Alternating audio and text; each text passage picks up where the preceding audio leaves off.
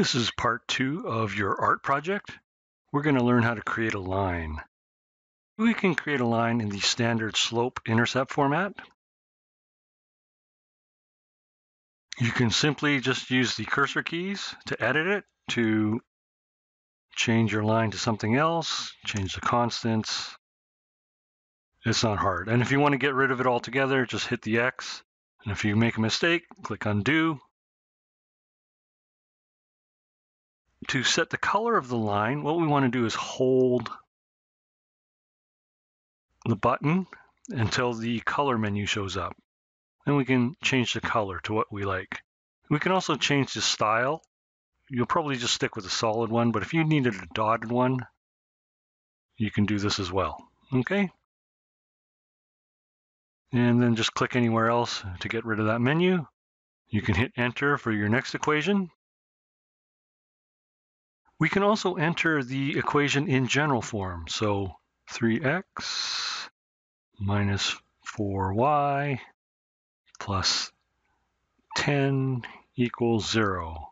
So that's in general form. Desmos has no problem working in general form. And again, we can zoom in if we want to see more detail. Now, one thing that we need to do with the lines is they go on to infinity. So we want to limit where they go. And to limit this, we just put in a curly bracket, and we can say 0 is less than or equal to x is less than or equal to 5. So that sets the domain. We can also set the range. So all we have to do is go 0 is less than or equal to y is less than or equal to 5. Okay, so here you can see that y is restricted from 0 to 5, and x is also restricted from 0 to 5. It figures out what the necessary y values are for x, and it figures out the necessary x values for this y. If you wanted to use that same line, we can break this into multiple segments. All we have to do is insert a comma.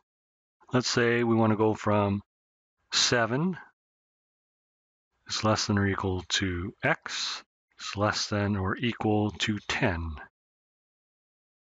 Okay, so now we have a segment here and a segment here. That way we don't have to re-enter the equation of the line. Now, one thing Desmos does nicely is it figures out intersections. That's where the lines meet. So this is 2/3 and 3. It gives you decimal values, but you can guess the fraction if you like. And now we can use point slope form. Y minus 3 equals 0.5 x minus 2 divided by 3.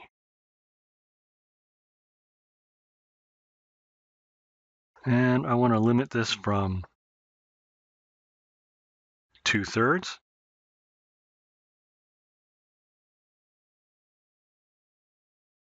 is less than or equal to x is less than or equal to 10.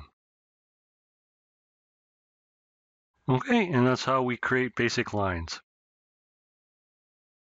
If you don't like the order, you can click and drag and move the order around. And again, setting the color. If you want to set them all to the same color. And if you want to just turn the graph off for that line, we just click it. And this completes the tutorial for lines.